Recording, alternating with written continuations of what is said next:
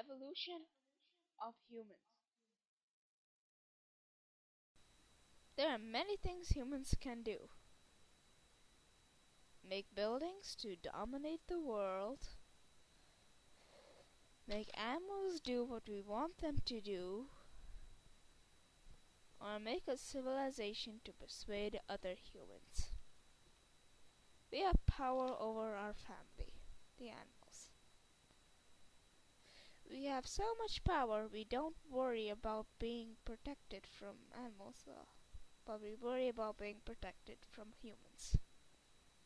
We say we aren't animals, even though we are animals. But where did this power come from? It came from our ability to think, understand, and build. But then where did the ability to think, understand, and build come from? It came from our ancestors. Not ancestors as in family, but ancestors as in evolution. Evolution is the change of species through DNA. In other words, over time, species change into different species to fit different needs which arise. When an organism appears, it has got things which are meant to help it survive in a certain area and in a certain climate. But what if the climate in an area changes, or if a new landscape forms?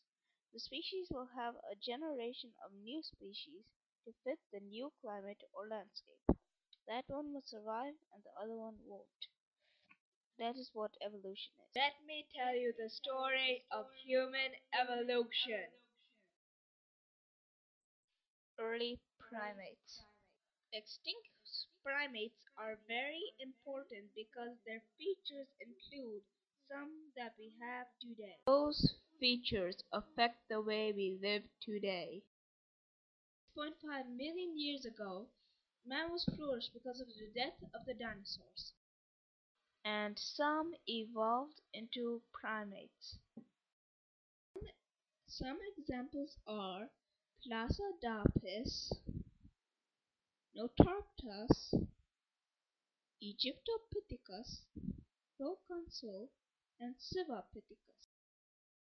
Even though they don't have many features like us, the Plasodapis are primates.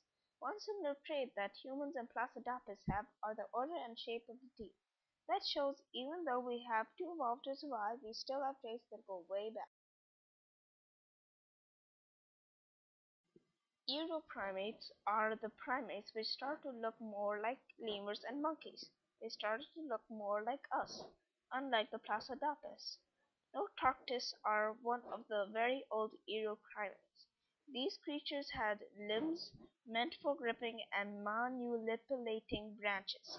That is why we can use tools, or I can write this as the first humans. Early primates were very similar to us, but early primates were missing features that we have today. If you know anything about geneticists who focus on finding missing links, you would wonder what was in between early primates and us. It is hard to imagine having a baby which is a human. What did early primates evolve into to become us? Early primates evolved into hominids, which is our genetic family's name. Hominids are early humans who started to walk upright on both feet and spend less time in the trees. Sahelanthropus tensiodensis were the first hominids ever. Our genus is the Homo genus. The Homo genus evolved from the Australopithecus genus. The hominids started to walk on two legs and on the ground because the tropical forest was dying out into woodland. So primates started to spend less and less time in the trees. The first Australopithecus was the Australopithecus anemanus. One of the most complete Australopithecus was called Lucy. She was a Australopithecus afarensis. Early tools. Early tools were first found in Olduvai Gorge, Tanzania. The first tools were made 2.5 million years ago. At first, the tools were just sharp rocks. Different tools were sharpened differently. The hominids who made these were called Homo habilis, meaning handyman. The cores were the rocks the Homo habilis used to sharpen rocks. A core was just a big rock which a Homo habilis smashed against another rock to produce a sharp edge. The Homo habilis made many rock tools, like scrapers and choppers. Those tools were modified to be hunting knives. New stone tools were made for different purposes.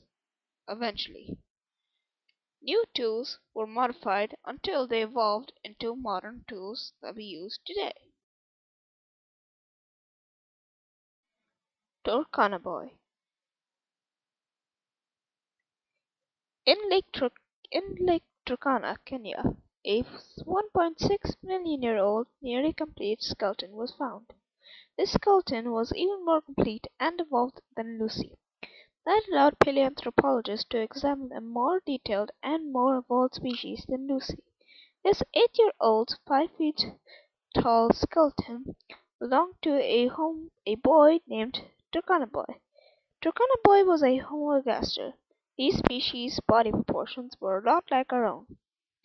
Like the Homo habilis, the Homo ergaster used very simple tools and still made them with cords and rocks. But the Homo ergaster had a bigger brain than its ancestors. Also, unlike their ancestors, the Homo ergaster walked on 2 legs and lived totally on the savanna. These hominids used hunting knives like tools to hunt for animals. Peking Man. Near Beijing, Zidong, bones were found. These bones were called Peking Man bones. These bones belonged to hominids called Homo erectus. Most information about the Homo erectus in China comes from Peking Man bones. Hominids were finally living in Africa and in Asia too. Homo erectus had been on Earth for 1.5 million years. That's 10 times more than humans have been on the Earth. Also, Homo erectus traveled all the way to Indonesia. After the Homo erectus eventually evolved into humans, humans spread all across the world. But the humans were not the only hominids living. They shared their world with the Homo floresiensis, or furries, and the Neanderthals. The Homo floresiensis were very small and had more of an apron. Neanderthals. The other hominids that lived apart from the flores were the Neanderthals or the Homo neanderthalensis. They lived mostly in Europe and West Asia. These hominids were great tool makers. They even made something like a spear. Homo neanderthalensis lived in social groups like humans. They also took care of their sick. They, these hominids were the first to bury their dead. The arrival of Homo sapiens. Culture was new in the hominid world. Cave paintings found in Africa and Asia were made by humans, meaning that they had culture back then. Also, they buried their dead in different ways.